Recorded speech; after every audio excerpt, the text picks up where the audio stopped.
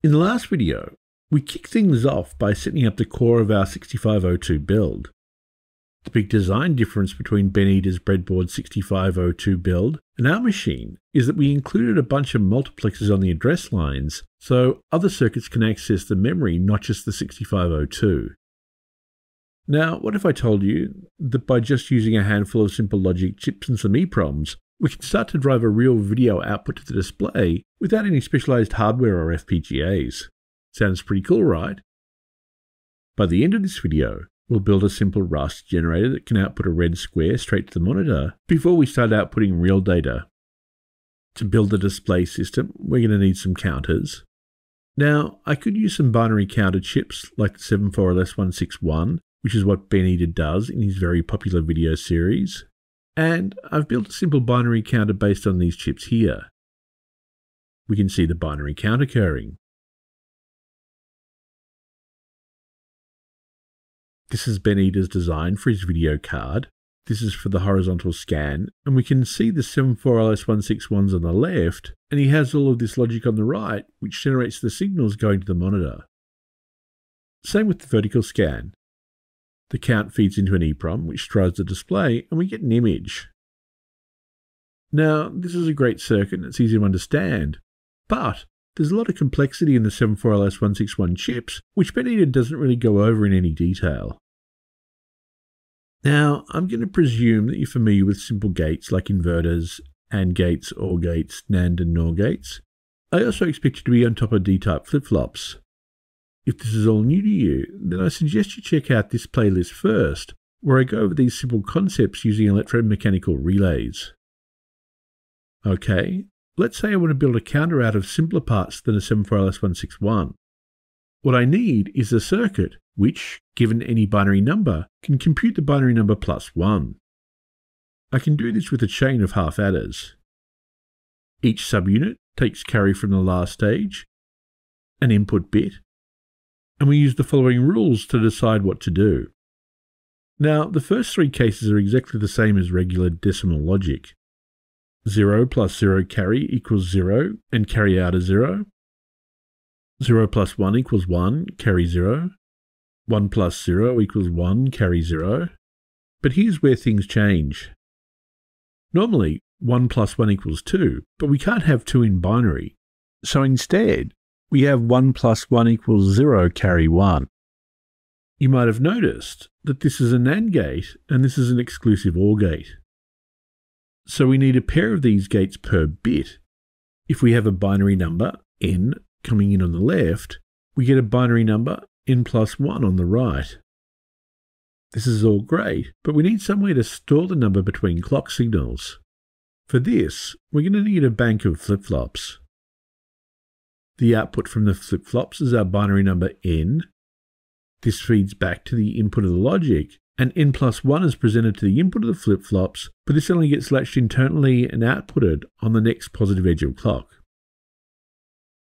We can update this circuit to be a counter by adding an octal D-type flip-flop. So I've made this circuit here out of red LEDs, and we can see that at least for counting up, it operates exactly the same way as the 74LS161s. So far, so good. But there is another way of counting up. Let's say, instead of having this chain of exclusive OR and AND gates compute n plus 1, I just store the value of n plus 1 in an EPROM. I feed n into the address lines, and out of the data lines come n plus 1, which I've pre-computed.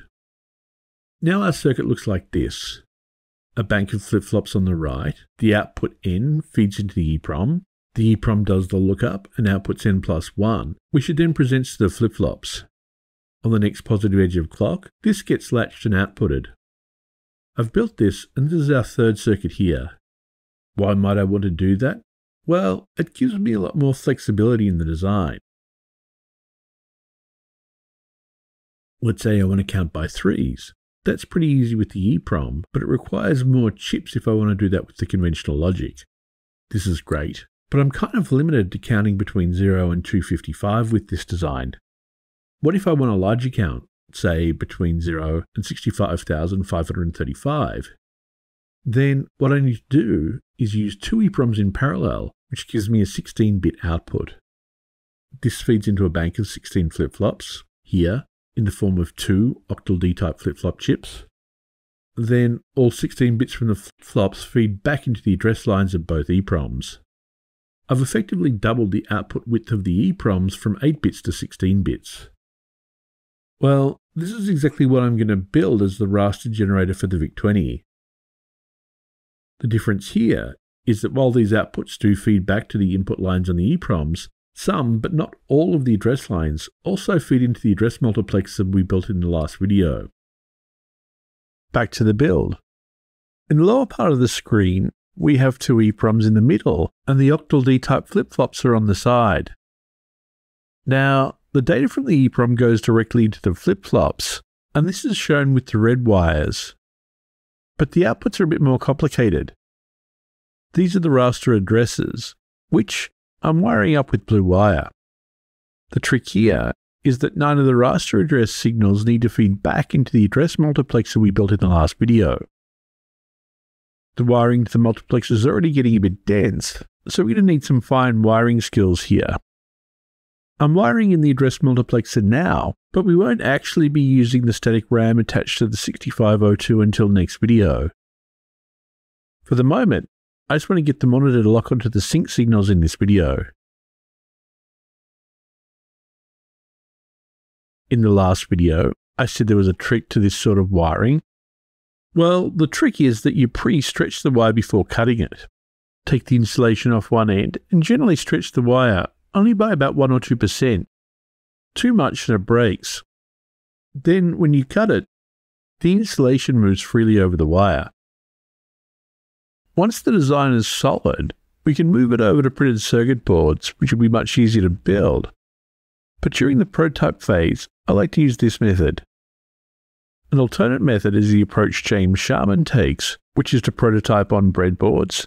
Then, once a section of the design is debugged, move it over to a printed circuit board. I don't think there's any one right way of prototyping with this older technology, but this tends to suit me best.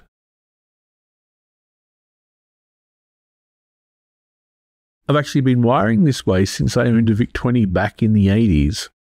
My first VIC-20 memory expansion was wired up using this technique. The raster bus is RA0 through 15. Just for this video, RA0 through 15 is interchangeable with A0 through 15. Okay, I've got this highly programmable counter, but how do I turn it into a raster generator? Now, I'm going to apologize to my regular viewers who have seen this graphic a number of times, but I need to go over it for those new to the channel. To understand how the raster generator in a machine like the VIC-20 works, we need to look at the cathode ray tube that it controls. This is a glass tube, which has a vacuum inside. At the back of the tube is a heated wire which emits free electrons, and these are accelerated towards the front of the screen using an electric field, creating a beam of electrons. This part of the cathode ray tube is called an electron gun. The front of the tube is covered with phosphor. When the electrons hit the front of the screen, the energy in the electron beam excites some of the phosphor, which then glows, which we humans, and many other animals, see as visible light. But how do we make a picture? Well, at the side of the tube there are some electromagnets, and these can actually steer the electron beam left, right, up and down. Using these electromagnets and some clever analog electronics, we can guide the electron beam in a sweeping pattern called a raster scan. Now, there's one more trick to all of this. It turns out we can turn the electron beam on and off really quickly. Using a sweeping pattern and the ability to turn the beam on and off, we can generate an image one line at a time. Each of these lines is called a scan line. Now, the beam scans left to right at a certain rate, and we use a dot clock to keep track of where it is in the scan line. Once we hit the right edge of the screen, we need to tell the beam to go back to the left side and down a little. The signal that does this is called horizontal sync. Similarly, as we go down the image, we eventually get to the bottom right of the screen, and a different signal called vertical sync tells the circuitry to send the beam back to the top left.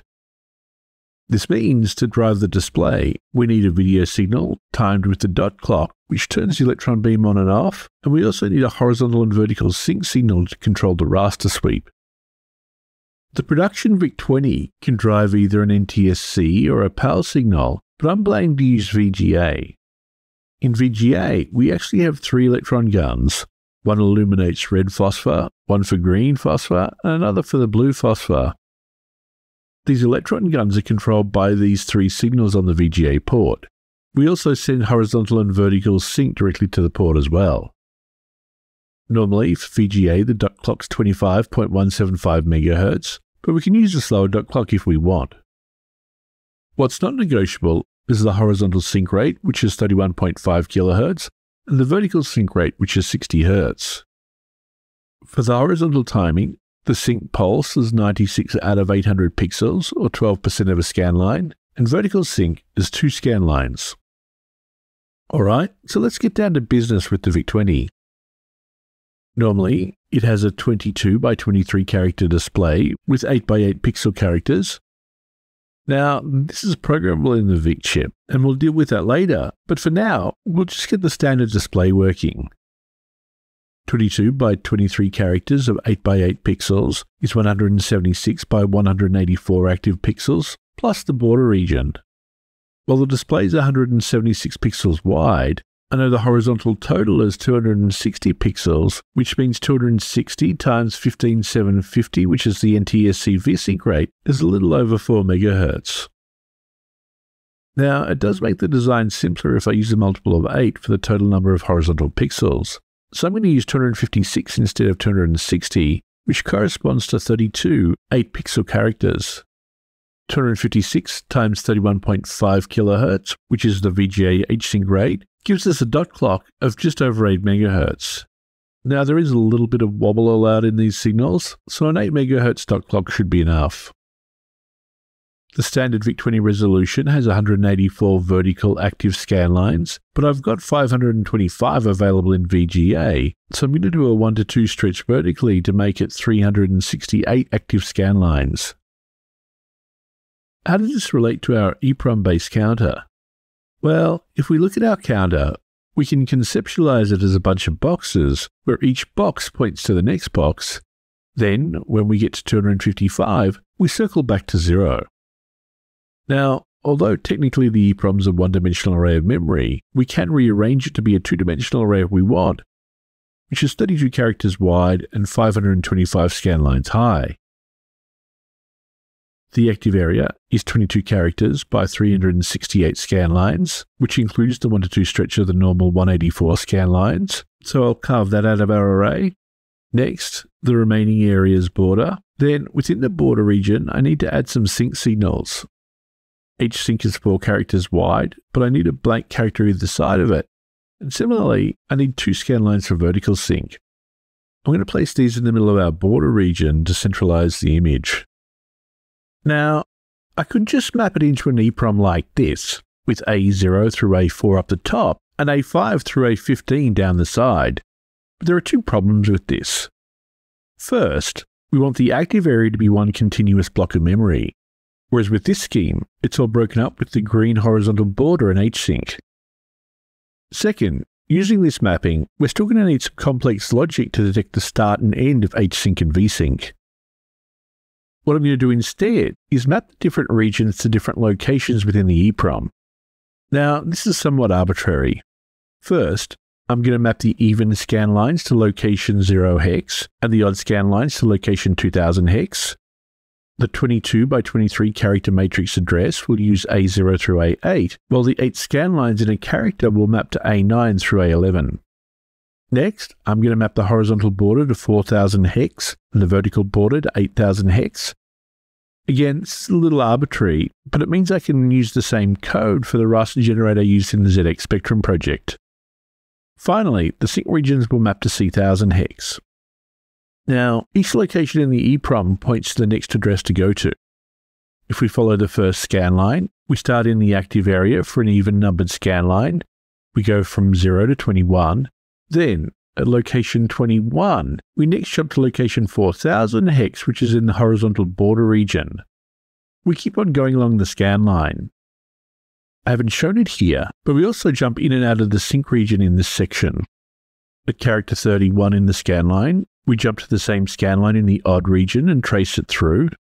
We keep doing this in raster order, jumping between the regions until we get to the bottom scan line, which is in the vertical border.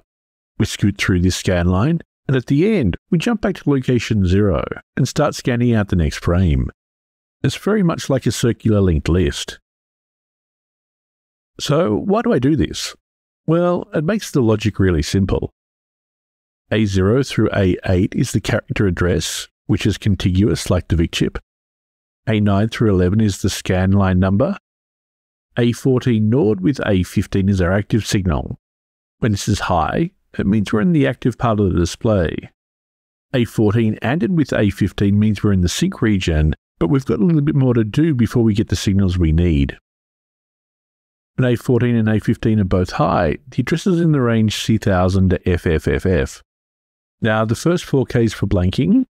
Specifically, I need a blank character either side of the HSYNC signal to keep the monitor happy.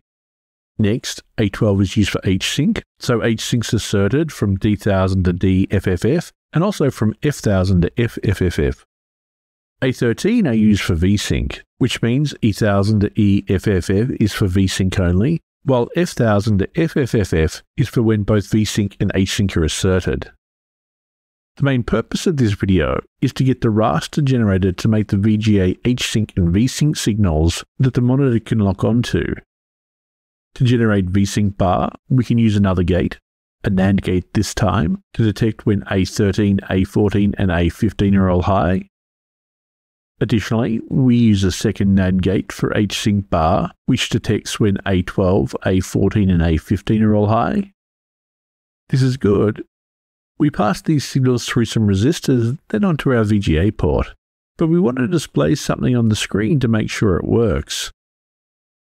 So what I'm going to do is pass the active signal through another resistor and connect it to the red signal on the VGA port. If all goes well, we should see a big red square on the screen.